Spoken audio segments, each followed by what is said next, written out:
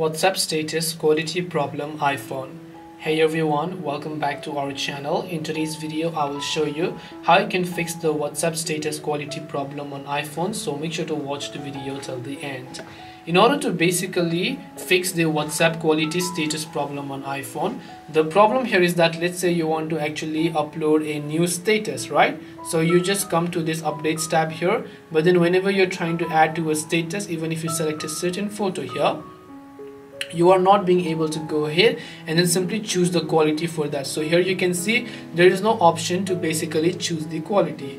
So what do you do in this case? Now in most cases the reason iPhone doesn't have this is because iPhone will automatically upload it in a very high quality, so that you don't have to do anything. As long as the photo itself is in a high quality, you'll be able to upload it in a high quality. Or else you can simply open up settings, then go to general, then go to iPhone storage, then simply select WhatsApp from this menu over here. Then after that just offload the app and reinstall the app to see if that actually helps you solve the problem.